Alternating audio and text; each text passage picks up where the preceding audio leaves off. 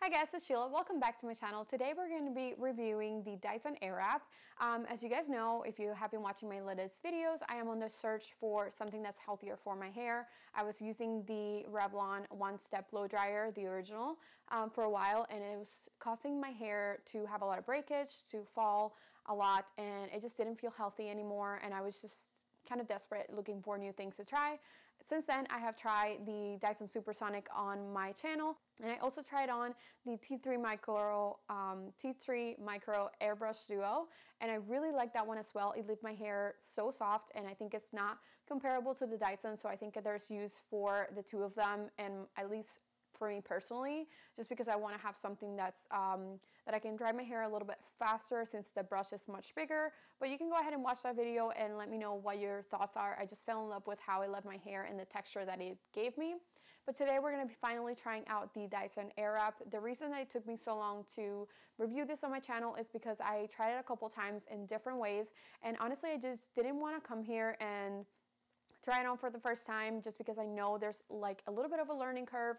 And the first like 3 to 4 times that I tried it, being completely 100% transparent, I hated it. I didn't really know how to use it. I hadn't like learned the right way to hold it or anything like that. And I tried it in different ways as well. I was trying to use the curling ones to dry my hair from like damp to dry, and that's just not right for my type of hair. I have very thick curly hair, so it's also very frizzy. So as soon as I did that, I knew immediately that was not going to work out, but I still went ahead and did it just to see how my hair would react, and I wasn't really going anywhere that day. So now I think I finally know what I like and what works for my hair. So today I'm going to be going over that with you guys. I purchased it from the Dyson website, and there you can go in and kind of fill out a survey, and it asks you like the length of your hair, what you're trying to accomplish, and then it'll give you an option if you say long hair for the long barrel set, and from there you can add it to your cart to no additional cost. You're not going to get the short ones, you're going to get only the long ones with the long barrel set. This is if you're in the US. I'm sure other countries do have it available for the long barrel set that you can just purchase and see it on the website. For US, unfortunately, that's not the case. So it comes in this presentation case. Mine didn't bring like the slit that you can put when you have hot tools. It just brought like this right here, this leather separator, and then here are all the attachments. Hopefully you can see. I also have the short ones as well because I didn't know what I was gonna need, but I ended up purchasing the thinner long barrels. So they have 2 sizes to their barrels, and I'll show you the short ones before. These are the smaller sizes, and I also have these in long, which is the ones that I use today, these. And then we have a little bit of more bulky. I think this is 0.4, 0.3. I don't know if that's centimeters, to be honest with you. I didn't really look into that, but basically you have a fatter one and a thinner one. And then I also have those in the big long barrels. And on those, on the bigger ones, they offer a 0.2, which is super, super skinny. And I purchased that too, thinking that's what I wanted. And honestly, this is just too thin for me. And then it also brought this comb and this paddle brush right here. And I really like them. I use them both. Sorry for all the... I just did my hair, okay? It's hairy. And then also we have the blow dryer attachment, which I really like. I think it's very different to the blow dryer, which I also reviewed on my channel. And I really, really like it. I think it's really gentle and it dries my hair super quick. So I like that.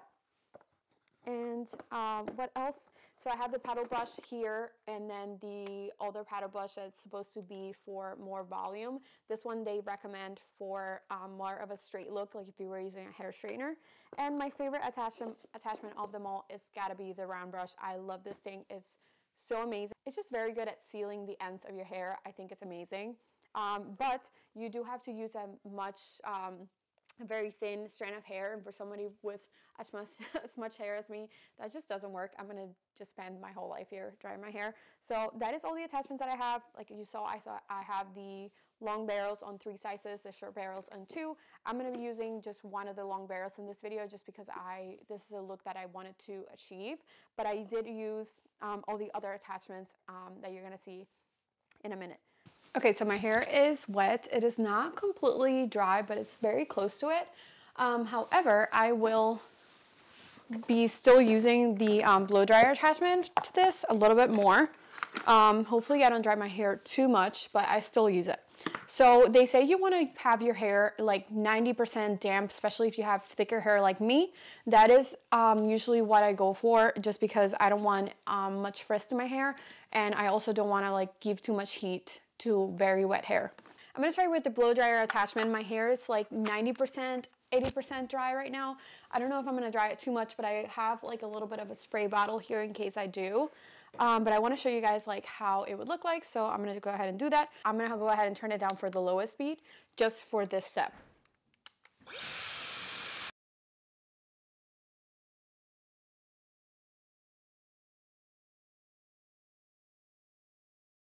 I'm going to go ahead and take this attachment off, so I'm going to go here, click it down, and just pull. Very easy to take it out. And then I'm going to move on to the paddle brush. So it brings two paddle brushes. One is supposed to give you a more straightened look, and people recommend this one for people with thicker hair, curly hair like I have. And then if you have more finer hair, if you want a little bit of volume, then you can go ahead and use this one with the pink hairbrush or brushes instead. I'm going to go ahead and use this one. Obviously, I haven't really tried this one much. I can't tell you a difference. I didn't really notice anything either when I tried to use it, but I just like stuck with using this one just because people recommended it to me. So I'm going to go ahead and attach it. It's very easy to just kind of plug it in. Be careful not to break this because I don't know if you can see like the little things that it has like right here. That is how it attaches to. So if one of those breaks, then you're going to have to buy a new attachment. Okay, so I'm going to move on to put some products in before I blow dry my hair, and I'm going to part it in a couple of different ways. So the first product that I'm going to be putting on is the Olaplex No. 6 Bond Smoother, and I've been using this recently. Why isn't it? I've been using this recently. I just purchased this, so I've probably used it like 3 or 4 times, and I've definitely noticed a big difference onto how my hair comes out in the end. It does get stuck in there pretty good, so you have to like really try it, but I'm going to put like this amount for my whole hair, and then I put it from the middle of my hair all the way to the ends. I don't apply this to the roots at all.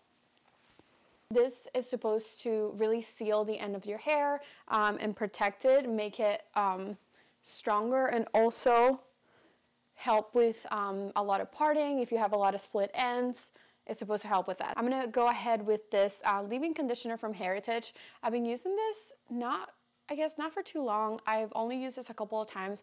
I wouldn't like say like I recommend this with my eyes closed. I don't know if I would go ahead and repurchase that, to be honest, but I am using it down just because I have it.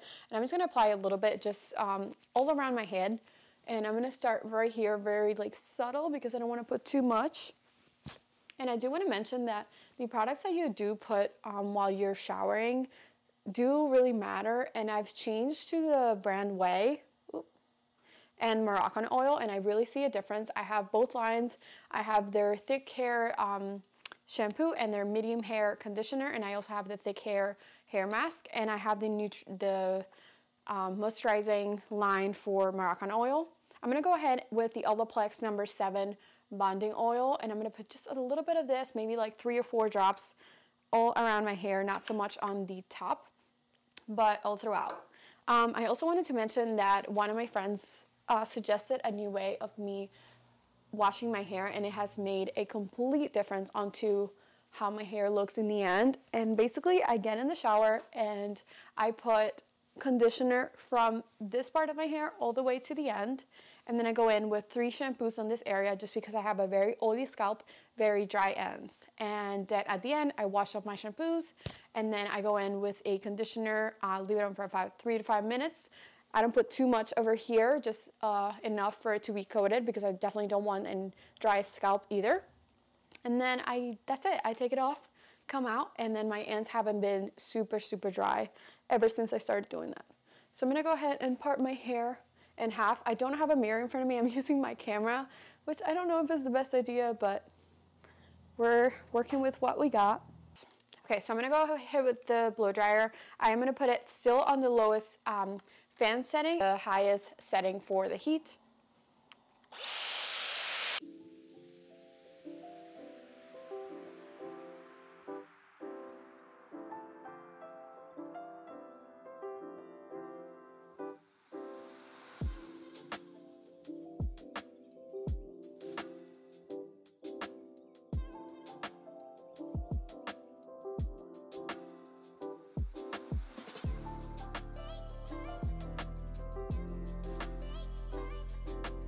So I have a big section in the back, and I'm just going to go ahead and cut it in half. I have a lot of hair, so this is why I don't go in with a round brush, because it would take me like a bazillion years to get it over with. And I kind of watched a video the other day that said that the round brush is mostly for giving your ends a little bit of a curl and kind of make it look like you have like a salon blowout, not so much for like drying your hair with it. That's what the paddle brushes are for. So I kind of figured, because I feel like it just works better that way. Also, the paddle brush is much faster at drying my hair. I didn't look at the time before I started, and I should have done that. But it's 5:12 right now, and I have like both sides.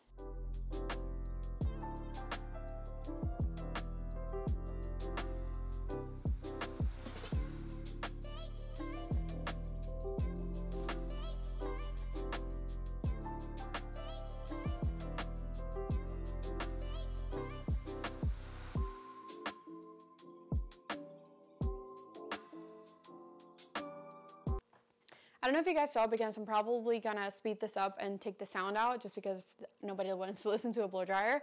But I turned it off by mistake a couple of times, and it was kind of bothering me. So I'm gonna go ahead and turn it around, so when I hold it, my finger is on this side where you actually take it off, so I don't like accidentally turn it off, versus holding it this way and having my finger kind of here.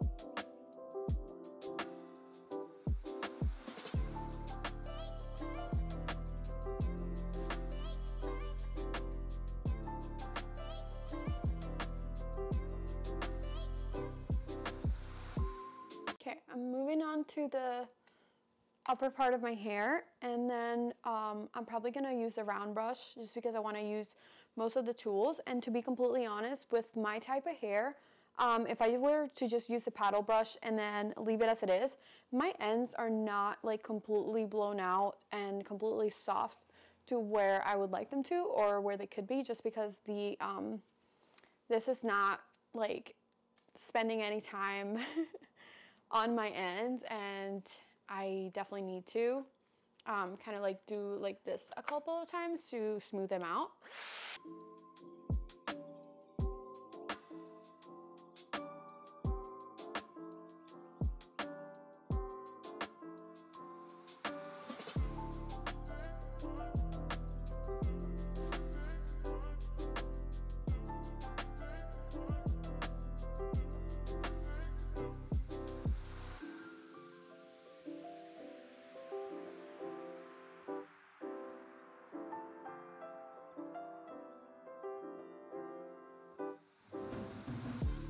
So on that last one, on the last strand of hair that I did, I was noticing that my hair just wasn't drying, and then I looked at it, and it looks like I accidentally clicked the heat setting, and I had it on the lowest one.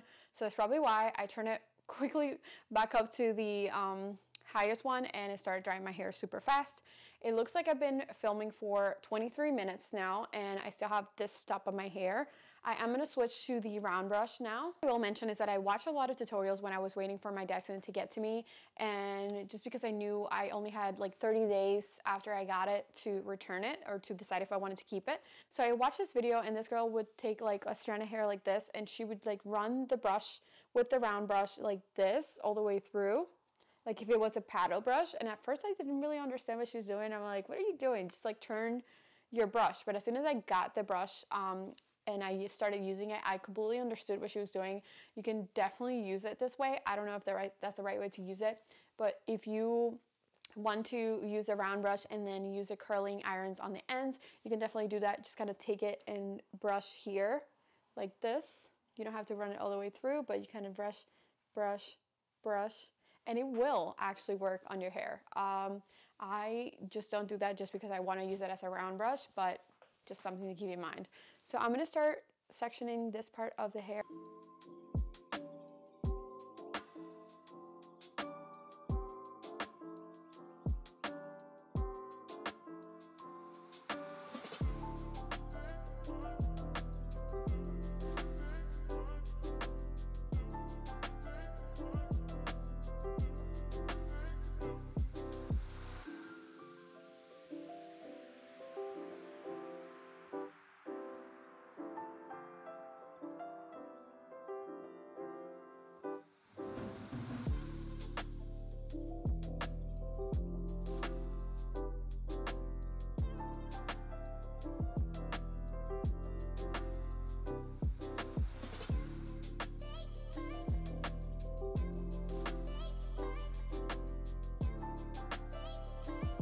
Okay, so this is what my hair looks like if I want like very straight hair with the paddle brush and kind of topping it off with the round brush. If I wanted more of a blowout and like more volume right here, or more like a little bit of a curl in the ends, I would probably just spend more time using the round brush or use it for my whole head.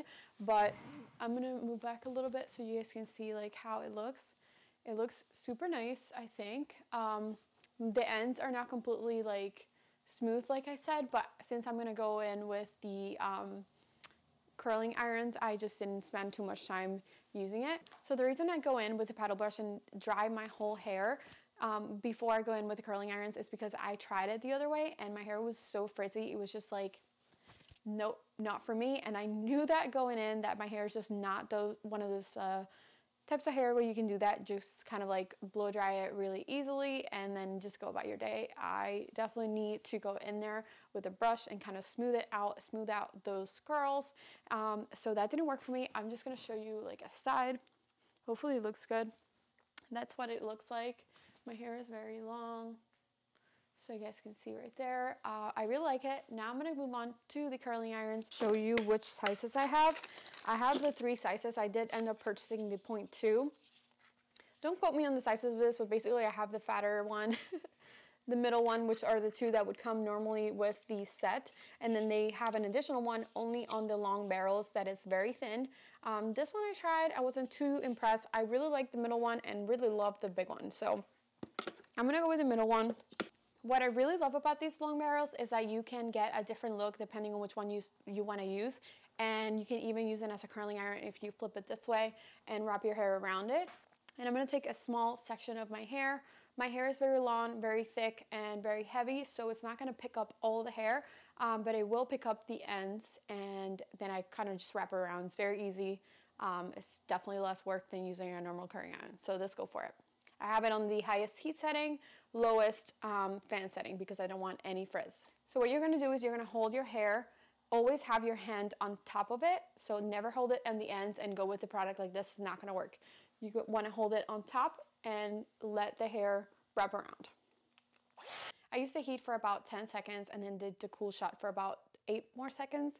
And honestly, my hair holds a curl pretty well, but I always go in with somewhat of a cool setting. Even when I'm using like a hair dryer or anything like that, I go in with just to finish it off. I feel like it works better and it kind of locks in this style and it gives me less frizz. So I'm going to leave it there until the end. It's going to look very ridiculous until then, but that's okay. Okay, so I finished my whole hair. As you can see, this side has kind of falling a little bit. I mean, it's not as tight as this side. Obviously, I'm not going to just leave it like that, but they do fall in time. I just don't want to touch it right now. If I were to do this today, let's say, and I'm going somewhere tomorrow and I want my hair to be very, like to hold the style, I would probably not even touch it and leave it like this overnight. But since I do want to show you guys like how the final look looks, I'll show you what I do. So I'm going to take the Way finishing cream. This stuff smells amazing and is amazing. I really, really like it. The only thing that I've tried from Way that I haven't liked is their leave-in conditioner. However, my friend really likes it. To me, it just kind of leaves my hair very dry and kind of like hard almost, but she is very much finer hair than me and shorter, and she really likes it. She loves it. She uses it all the time. I just can't use it. It's not for me. So I'm going to take this amount and I'm going to just spread it all throughout my hands, and I'm just going to do like this and kind of try to break it apart almost. I don't want to go strand by strand. I just want to make sure that my hair is kind of coated in this. You can do like this as well.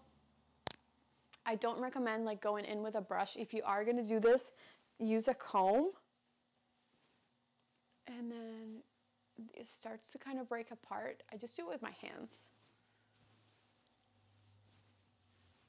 I don't know, I think it works better. And then you can start to see there how it looks.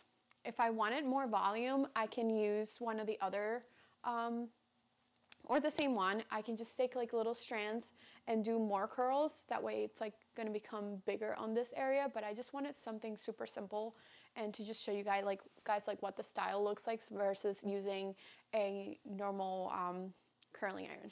So I love the curls that it gives me. I think they're super pretty, and this is still like super bouncy. They're definitely gonna fall off more as time goes by, but I still think that they are very nice. This is them right there. I think they're so pretty, and like my hair looks so shiny. It feels nice. It smells very nice because that whey cream definitely smells very good. If you have very fine hair and you can't really hold a curl, I would definitely recommend looking into that whey cream. Sorry that I'm like obsessed with it, but I'm just trying to like break them apart a little bit so you guys can see. The reason I decided to keep it, even though it kind of takes me the same time as doing my hair with any other hair dryer and going in with a curling iron right after, is because of the shininess and the texture that my hair has gotten and since I started using this tool, and I just really like that. I think, in my opinion, it is worth it, even though it comes with such a high price tag. Today I'm not going to talk about like the whole Coanda effect. I'm not an engineer. I'm sure you've heard it in every other video you've watched on YouTube. I don't have much use for this one. I feel like it should be like a choice whether you want one or the other. Maybe that could bring the price down, because with my type of hair, I will never be able to use this, and I'm sure someone with a different type of hair would never be able to use this one, or just wouldn't want to if they are looking for volume. So to me, these two are just the same thing, and that just takes one of the attachments off and makes the whole price overall like much higher. Very expensive, okay? It's very expensive. We all know that. It's definitely not like a need for anybody. I'm sure there's other options. Like I said, the T3 Airbrush Duo, it's amazing if you're looking for just a hair dryer, but this one has the option for the curling ones, and I think that is their best selling point to market this at such a high price. So I think it's really nice, the fact that it just grabs your hair. If you have long hair and kind of like heavy hair like me, you are gonna have to help it. It kind of like feeds into the wand, and I just kind of turn it around. It's still very much easier than wrapping my hair around it and like holding it up. I'm just gonna say that, like, it's definitely much easier. It doesn't really take away anything from the easiness of this tool. The other thing I'm gonna say is that when I am blow drying my hair, it is very heavy. Sometimes it's even heavier than the Airbrush Duo, which is like much bigger, and it's heavier than the hairbrush or the hair dryer. So yeah, those are my thoughts. The hair products that I've been using have made such a big difference in the texture of my hair. I love the fact that this tomorrow is going to still look a little bit wavy, and it's still going to have like a little bit of this style that I have today. And the other thing that I really love about this tool is not only that you can like get different hairstyles with all the attachments that it brings, is that you can also hairstyle your hair multiple times during the week. Like tomorrow I might wake up with a little bit of a wave. The next day I might have completely flat hair, and I can go in and curl my hair one more time, and I won't have to like wash my hair again to have a different style. Or even today, like sometimes I can use a hair wand and just kind of curl my hair on the ends only and not have like the little, you know what I mean? And then I can use a round brush to have like a blowout look, and then I can just use the paddle brush to have like a straight look. It's just so versatile, and I just really, really like it. So anyway, in my opinion, this is really worth it. I am really, really glad that I looked into it, that I got it, and I just really like how my hair feels, looks, how it's behaving, and I don't notice much frizz when I use it this way. I use it on the highest setting and then the lowest fan setting, and that seems to be the best thing for my type of hair. It doesn't leave my hair frizzy at all. I tried using it on the lowest heat setting, and it was taking too long to dry my hair. So I just wanted to kind of cut that time, and that's what I did. I'll say this again, if I were to use this to blow dry my hair from damp to absolutely dry with the curling ones, it's just not gonna work. So if that's what you're looking to do and you have my texture type of hair, I don't think you're gonna have much luck. But not to say that if you have curly hair you can't do this. If you have very fine curly hair, you can definitely do this. I'm not able to achieve this with my hair, unfortunately, even though I would like to.